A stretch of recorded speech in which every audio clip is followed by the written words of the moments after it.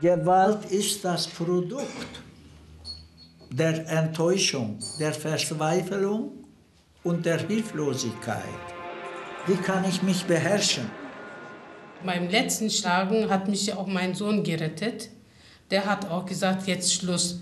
Dann habe ich gesagt, jetzt nicht mehr. Kann man Gewalt gegen Frauen eindämmen? Wenn ja, wie?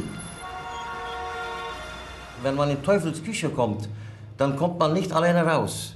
Das ist ganz, ganz schwer.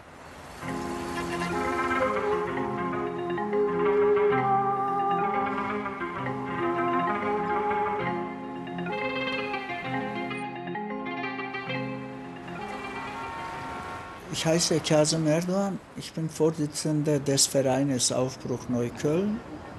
Ich bin Rentner seit 5 Jahren, arbeite nur noch ehrenamtlich und mache Projekte für alle Menschen in Neukölln. Gleich trifft sich die türkische Väter- und Männergruppe, die regelmäßig seit 2007 sich trifft. Hier kommen Männer und Väter, die verheiratet sind, die geschieden sind, die alleinerziehend sind. Zu uns kommen Opas, die die besseren Opas für ihre Enkelkinder sein wollen. Das heißt, die Gruppe ist so bunt wie in unserer schönen Gesellschaft. Sonst wärst du ja nicht mehr hier. Jeder hat einen Grund, warum er hierher kommen möchte, warum er die Gruppe unterstützen möchte. Hat das was gebracht? Erwartet habe ich am Anfang ehrlich gesagt nichts, weil ich nicht wusste, was ich erwarten sollte. Ich wusste halt nur, dass irgendwas sehr, sehr schief läuft. Eheprobleme, von denen man normalerweise mal von anderen Leuten hört.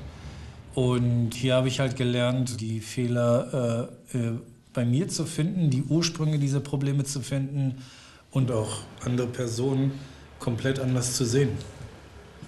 Aus seiner Sicht, aus der menschlichen Sicht und nicht aus der Wut oder Eifersucht. Auch bei mir waren es Familienprobleme. Ich hatte damals mit dem Sohn und der damaligen Frau Probleme. Ich war ganz tief unten. Die Männer werden dann auch ganz alleine gelassen und wenn die keinen richtigen Freund oder Verwandte haben, dann wissen die nicht mehr raus. Ich war im Gefängnis, 4 Jahre habe ich Strafe bekommen wegen Gewalt. Und hatten Herr Erdoğan vorgeschlagen und Anstalt hat er vorgeschlagen. Und erst habe ich wirklich Angst gehabt. Ja, das ist ein Türke, kann mir nicht helfen und so habe ich mir gedacht. Danach habe ich hier gekommen und natürlich hat mir sehr, sehr gut geholfen und würde ich auch weiterkommen. 97% der Menschen geben das weiter, was sie gesehen, gelernt und gehört haben. Wenn man die Erfahrung gemacht hat, dass Vater Mama geschlagen hat oder Vater die Kinder geschlagen hat, dann gibt man das weiter. Haben die Kinder Liebe bekommen, Zuneigung bekommen, geben sie das weiter. Kazim hat mich eines Tages gefragt, hast du deiner Frau jemals Blumen gekauft? Ich meinte, nein, hab keine gekauft, warum sollte ich denn? Na dann geh heute und besorg Blumen. Als meine Frau nach Hause kam, fragt sie, was ist das? Das ist eine Blume, sagte ich. Warum hast du das gekauft, fragt sie. Habe ich dir halt gekauft, sage ich. Hat dir das Kazim Erdoğan gesagt, fragt sie. Ich konnte nicht antworten, ich war sprachlos. Wir sind zweite Generation nach unseren Eltern. Wir sind dazwischen zwischen traditionell und moderne und zwei Kulturen. Wir wissen nicht, wo wir hingehören. Ja, natürlich fließen hier auch Tränen, wenn derjenige seine Probleme anfängt zu erzählen. Und dann wird es so emotional, dass der wirklich weint und Tränen fließen. Dann kommt Herr Erdoğan und natürlich schlägt ihn einen anderen Weg vor, was ich jetzt auch hier gelernt habe, dass man auch einen anderen Weg hat. Das ist sehr, sehr wirklich, kann man fast nicht erzählen, sagen, man muss das erleben. Wie können wir die Bälle gemeinsam in die richtige Richtung spielen? Und das ist der Kompass der Arbeit, die wir machen. Und deshalb können wir Männer mit und ohne Zuwanderungsgeschichte nicht genug über Bildung, Erziehung, Kommunikation sprechen.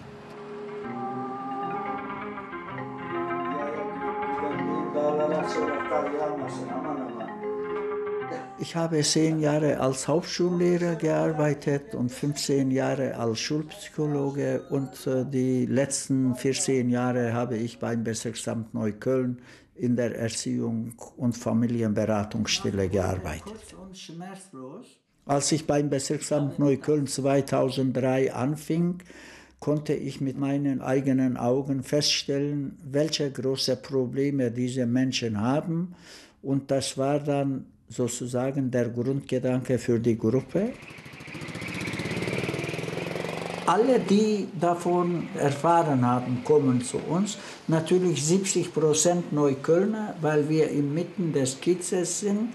Alle Nationalitäten. Wir haben auch Deutsche, wir machen da absolut keine Unterschiede. Wer zu uns kommt, bekommt die Hilfe. Würden wir in jeder Gemeinde, in jeder Stadt solche Angebote haben, können wir bestimmte Morde, bestimmte Gewalt, sage ich mal, Planungen oder Vorhaben verhindern.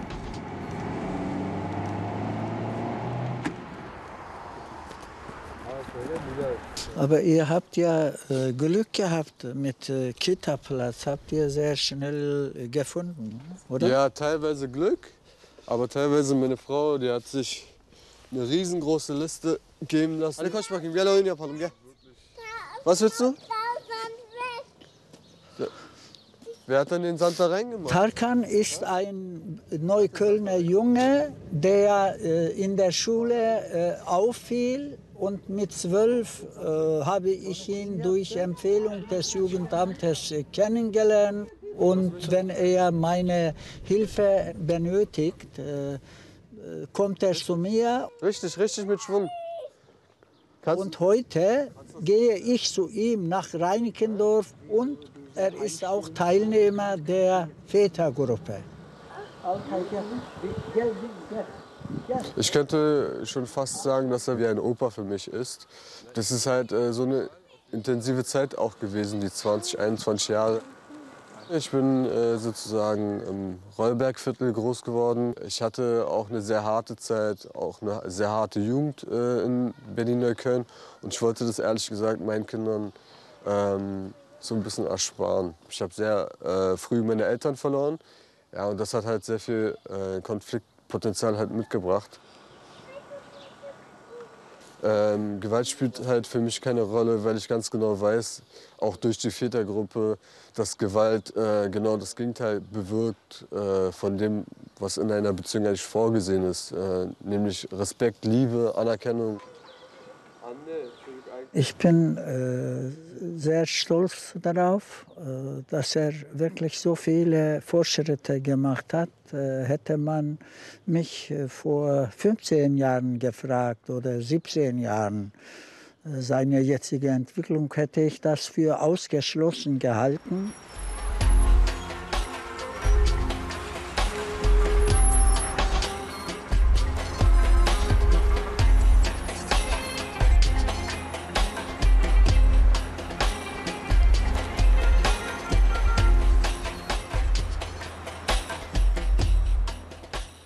Wir wissen, dass unsere Mütter und Frauen wertvoller denn je sind.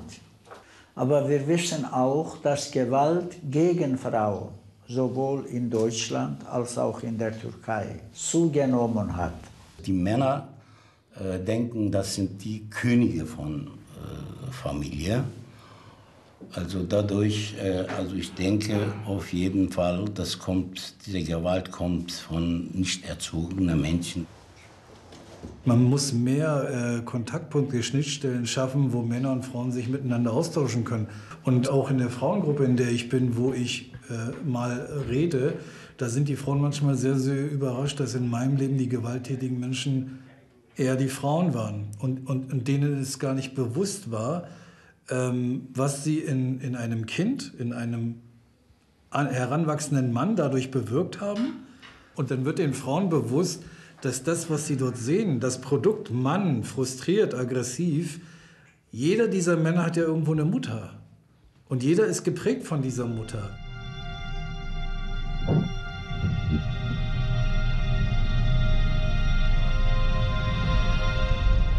Güray ist Mitte 40 und er ist ein Importbräutigam.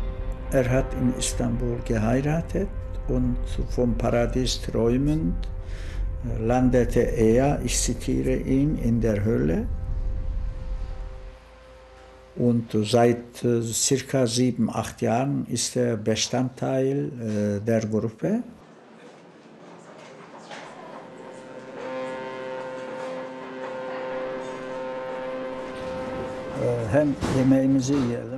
Lass uns doch beim Essen noch mal über die Geschichte von damals sprechen.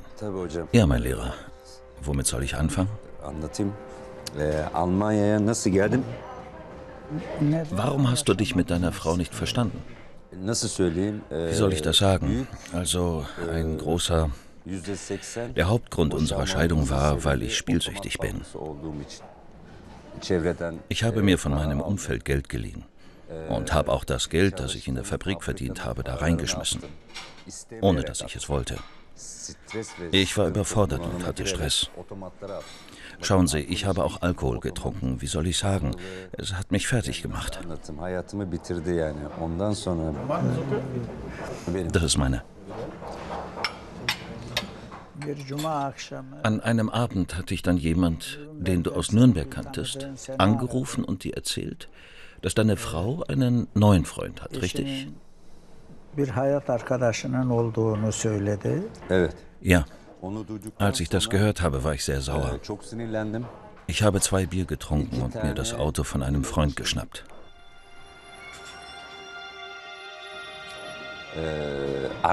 Eigentlich ist das eine sehr schlimme Sache. Man sollte das nicht wiedergeben, diese Wörter, die Gedanken. Ich schäme mich dafür, aber ich möchte es trotzdem sagen. Also, ich habe ein Messer in die Hand genommen und geplant, meine Ex-Frau zu töten. Ich war schon auf dem Weg, auf der Autobahn. Also, ich bin ins Auto gestiegen und wollte meine Frau töten. Nur sie oder etwa auch... Beide. Beide wollte ich töten. Aber auf dem Weg sind mir dann genau die Worte in den Kopf gekommen, die Sie mir gesagt haben. Keine Gewalt anwenden. Irgendwie ist ein Engel an meine Seite gekommen. Und dann bin ich von der Autobahn abgefahren. Wenn ich in diesem Moment nicht von der Autobahn abgefahren wäre, hätte ich meine Ex-Frau und diesen Mann bestimmt getötet.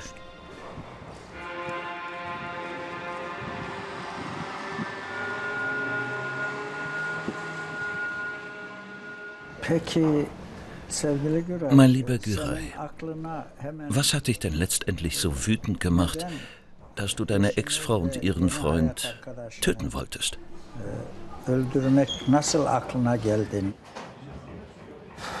Also, was mich dahin gebracht hat? Wir haben uns 2013 scheiden lassen. 2 Monate später hat sie einen Mann kennengelernt. Ich habe mir gedacht, dass sie ihn schon kannte, als wir noch verheiratet waren.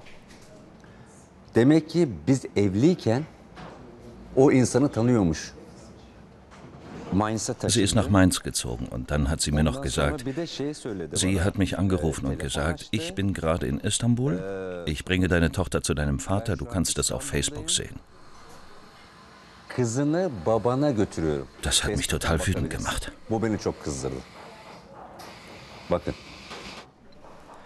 Und bei uns, es gibt doch diese Sache, die Sache mit der Ehre, diese türkische Ehrensache eben. Was die Ehre betrifft, denkst du noch wie damals? Nein, nicht, auf gar keinen Fall. Ehre ist ohnehin nichts Gutes. Gar nichts Gutes. Hast du mal darüber nachgedacht, was passiert wäre, wenn du deine Frau und ihren Freund wirklich getötet hättest? Das Leben von 3 oder 4 Personen wäre zerstört.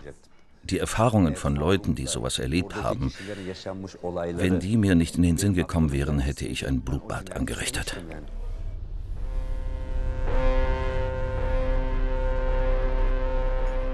Ich habe durch die Gruppe 8 Morde verhindern können. Das ist noch so wenig. Aber ich habe dafür gesorgt, dass mindestens 40, 50 Menschen nicht von Gewalt getroffen sind. Kinder, Frauen, Familien. Gülşen? Ja, dann kannst du Tisch vorbereiten. Ich bin fertig. Okay, wunderbar, mache ich. Okay, das kannst du schon mal reintragen. Okay, mache ich. Meine Frau, ohne ihre Unterstützung, ohne ihre solidarische Haltung, hätte ich nicht so weit gehen können. Das heißt, wir haben uns sowohl zu Hause als auch draußen in der Gesellschaft hervorragend gut ergänzt. Bisschen romantisch. Aber das durch eine gesunde Kommunikation. Das ist benim telefonu kaldır burada ayakkabıda. Ja, Gülşenciğim, wenn jemand anruft, ja, das war meine Absicht. Gehst du nach dem Frühstücken ran? Also ich versuche möglichst, dass wir beim Frühstücken also nur für uns haben. So, Jungle, hier hast du ein Brot. Dann nimm mal lieber vielleicht das hier. Dankeschön. Oder das andere. Ja, so bitteschön. Ja, danke. Ich fange mit Avocado an. Ja. Kazim liebt sehr gerne Oliven.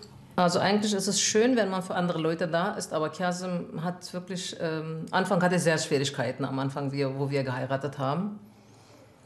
Und er hatte kaum Zeit für zu Hause, immer so zwischen Tür und Angel. Und ich habe eigentlich gedacht, oh, ich bin eigentlich eine ledig verheiratet, habe ich gesagt, ne? Frau. Er ist sehr sozial und da kam die Familie zu kurz. Und ich war ja halt diejenige, die viel für die Kinder und organisieren und machen und tun. Die Große ist 90 geboren und die andere ist, die Kleine oder die Jüngste ist 93 geboren. Also 31, 32 wird die Älteste, glaube ich, ja. Und inzwischen haben wir auch eine Enkelin. Und das ist einfach so schön, wo wir jetzt einfach mehr Zeit haben. Also ich verbringe mit ihr sehr gerne Zeit und er auch. Er genießt das auch. Alle sagen, sie sieht mir ähnlich aus. Der? Ach so, Dylan. Ich habe ihm auch öfter mal gesagt, dass es zu viel ist und er soll nicht am Tag 20 Fälle, sondern auf 10 nehmen und ein bisschen auf seine Gesundheit. Und das ist ihm auch eigentlich bewusst, aber er kann das nicht. Ich habe gesagt, nur wenn du gesund bist, kannst du Leuten helfen. Wenn du krank bist, dann kannst du nicht. Ich merke jetzt auch, der Körper streikt da und dort. Und wenn ich nach Hause komme, ich bin manchmal auch nicht mal in der Lage, den Löffel in der Hand zu halten. In mir trage ich mehrere 100 Seelen und das sind die Menschen, die Hilfe benötigen, die noch größere, ich sag mal, Herausforderungen haben. Da bleibt mir keine Zeit, mich mit mir selbst zu beschäftigen. Hast du was gefunden? Ja, ich hoffe. Ja, schön. Wir können hier suchen. Komm. Ach so, hier, Kazim, guck mal. Das ist deine Oma. Auch Richtig. Das, genau, hier. Meine Oma und meine Mutter.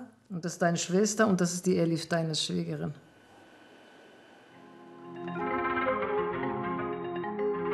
Ich komme aus einem kleinen Dorf, 600 Kilometer entfernt von Ankara. Ich habe 6,5 Jahre meines Lebens in meiner Familie verbracht und mit 6,5 wurde ich wegen Schulausbildung in ein Internat geschickt. geblieben sind Sehnsucht nach Familie, Sehnsucht nach Eltern. Du hattest keine andere Möglichkeit? Nein, es gab keine Schule. Ach so, okay. Im Dorf gab es keine Schule. Sowohl meine Mutter als auch mein Vater, obwohl beide Analphabeten waren, hatten immer ein weiches Herz für die Menschen, denen es schlechter als sich selbst ging.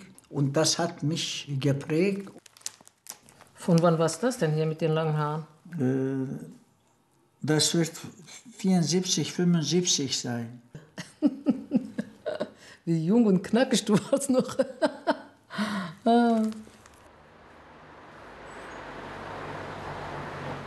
Ich hatte zwei Gründe, um nach Deutschland zu kommen. Einmal hier zu studieren und der zweite Grund war, dass ich durch Arbeiten mein Studium finanzieren wollte. Der Hauptgrund war, dass meine Eltern mein Studium in der Türkei nicht finanzieren konnten. Ich wollte nach 5 Jahren wieder zurück. Aus 5 Jahren sind 48 Jahre geworden. Und das ist das Zeichen dafür, dass ich niemals bereut habe, mich in diesem wunderbaren Land aufzuhalten. Assalamu alaikum.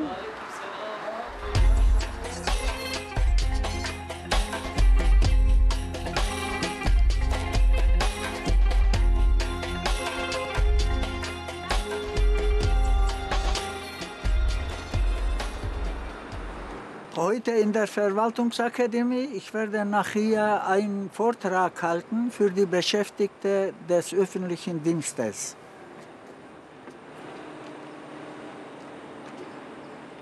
Einkaufsbeutel aus schnurrbärtigen Anatolien kann auch Engel oder Engelflügel werden. Gewalt kommt mir nicht in die Tüte, Männer gegen Gewalt. Gewalt kennt keine Ethnie, keine Sprache, keine Religion. Gewalt ist ein globales Thema, aber es kann sein, dass in manchen Gesellschaften bestimmte Faktoren eine Rolle spielen können, die mehr Gewalt fördern können. Zum Beispiel bei einem Teil von muslimischen oder nicht-muslimischen auch Familien, wo teuflisches Viereck zustande kommt, strenge Religiosität plus tradiertes Leben, wo Tradition regiert, starker Nationalismus, der Druck der Familie, der Druck der Gesellschaft. Man merkt ja doch, dass jetzt über die Generation, das sind wir glaube ich in der 3., 4. Generation seit den Einwanderern oder Gastarbeitern, dass ja doch irgendwo noch Erziehungsmodelle mitschwingen und in der täglichen Arbeit man doch vielleicht Leuten begegnet, die doch über vielleicht weiblichen Ordnungsdienstmitarbeiterinnen oder auch eben aggressiv reagieren auf Maßnahmen. Und da ist so die Frage, wie geht man damit um jemanden nicht bei seiner Ehre zu kränken, weil man ihn angesprochen hat, weil er gerade falsch parkt, zum Beispiel. Ich bin Ihnen dankbar für die Frage. Es ist ein allgemeines Problem. Wir kommunizieren zu wenig miteinander. Der Mensch spielt selten eine Rolle, entweder bei Bußgeldern oder wenn das Finanzamt sich meldet. Aber die zwischenmenschliche Kommunikation nimmt auch in Deutschland dramatisch ab. Und wir müssen mit diesen Menschen, die nicht angemessen reagieren, ins Gespräch kommen. Schade, dass wir uns nicht die Zeit nehmen, zu fragen, warum sind sie wie eine geladene Zeitbombe? Was ist der Grund? Geht es ihnen schlecht? Was heißt das? Der Schlüssel vieler Lösungen ist die Kommunikation.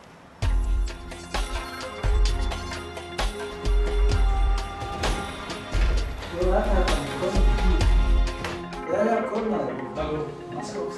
Nein, komm mal rein. So, bitte sehr. Dankeschön. Bitte schön. Dankeschön. Merhaba. Herzlich willkommen. Hallo.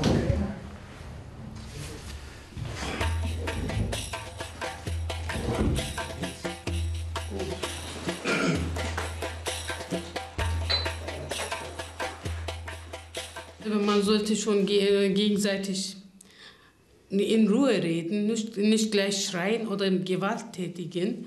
Das passiert leider öfters. Bei mir war es auch so, meistens Gewalt. Und da ich aber leider auch ein bisschen dickköpfig bin, ich habe mich immer gewehrt. Und diese Gewalt von meinem Ex. Ich habe eine Frage. Ich meine, haben Sie versucht, weil Sie haben eben gerade gesagt, Sie sind auch sehr hartnäckig. Haben Sie versucht, haben Sie oder den Menschen eine Chance gegeben, Möglichkeiten gegeben, mit ihnen zu kommunizieren? Ja, ich habe vieles. Der hat mich immer gewalttätig oder mit Wörtern. Mein Fehler war, wenn ich sehr wütend war und so, habe ich auch manchmal Ausdrücke gesagt und diese Ausdrücke tun natürlich den Menschen die Seele noch mehr weh, wie wenn man jemanden auch körperlich angreift. Irgendwann mal habe ich gesagt, nein, es ist nicht mehr. Ich habe da keine Geduld mehr. Sind leider geschieden.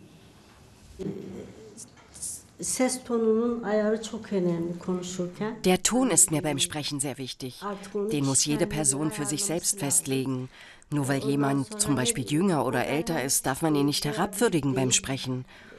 Also man sollte sich respektvoll unterhalten und austauschen. Ja, zuerst ist natürlich wichtig, dass man gut sich zu Hause einigt und das Problem erstmal versteht, worum es geht und so weiter. Nicht gleich in die Luft gehen, sondern verstehen erstmal. Wenn etwas passiert, wo ich die gleichen Reaktionen merke in mir wie früher, Wut, Aggression und sich revanchieren wollen, dann sind die 3 Mantren, die mir immer einfallen, Ruhe, Geduld und Gelassenheit. Und diese Mantren helfen mir, mich nicht persönlich angegriffen zu fühlen. Der kann mich gar nicht meinen, den kenne ich gar nicht. Und Gelassenheit, und sogar wenn er mich meint, es bedeutet mir nichts. Ist nicht, das wird mein Leben nicht beeinflussen, wenn er mich für doof, für irgendwas hält. Soll er das machen? Ist okay.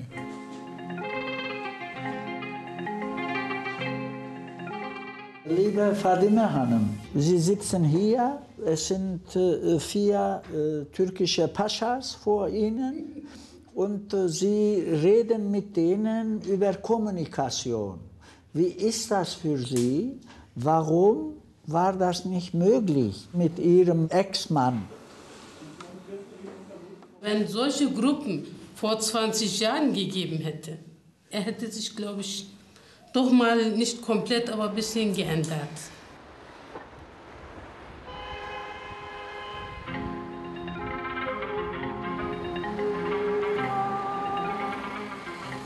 Mein Lebensziel ist, dass ich sage, mache, was du kannst, bewege das, was du bewegen kannst, wobei diese Aufgabe mit mir, mit meiner Person nicht beendet werden kann. Wir werden auch nach 100 Jahren uns solchen Themen widmen und das ist wie eine Kette ohne Ende.